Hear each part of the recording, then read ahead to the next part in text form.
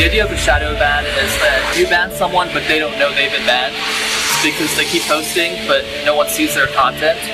So they just think that no one's engaging with their content, when in reality no one's seeing it. You just sort of turn off all of the features for them.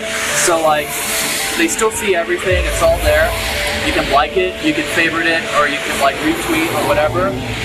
But at the end of the day, no one else interacts with no one else sees what you're doing. So all that data is just thrown away.